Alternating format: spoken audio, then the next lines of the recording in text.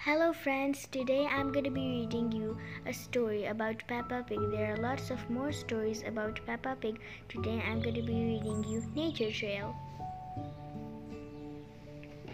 Peppa Pig and her family are going on a nature trail.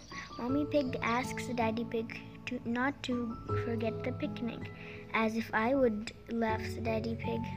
They head off along the trail with their map. Oh dear! Daddy Pig has left the picnic in the car. Mommy Pig and Daddy Pig ask Peppa if she can see anything interesting in the forest. I don't see anything interesting, but just boring trees, says Peppa. Then she looks really hard and finds some footprints on the ground. Let's follow the footprints and see who made them, says Mommy Pig. We will have to be very quiet so we don't scare anything away. Shh. Peppa Pig and George follow the footprints along the ground. It looks like they were made by a little bird, says Mommy Pig.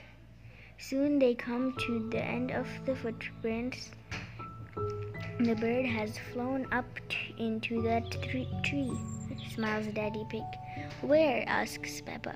Daddy Pig gives Peppa binoculars. It helps her to see the bird. The binoculars make anything look bigger. Peppa Pig can see 1, 2, 3 baby birds. They're sitting eating worms, says Peppa. That's really disgusting. George finds some more footprints. They are very little, Daddy Pig says. They belong to ants collecting leaves to eat. I think it's time for lunch, says Mommy Pig, but Daddy Pig has left the picnic in the car. My map is wrong, begins Daddy Pig. We'll have to follow our own footprints back to the car. Suddenly, it starts to rain. It washes everyone's footprints away. How are we going to find the car now, asks Mommy Pig. Ducks love picnics, says Mommy Pig. Mr. Duck, can you help us find our picnic, please? The ducks lead Peppa Pig and her family back to their car. We're here. Thank you for helping, Mr. Duck, cries Peppa. I love picnics, laughs Daddy Pig. The ducks love picnics too. Quack, quack, so do the birds.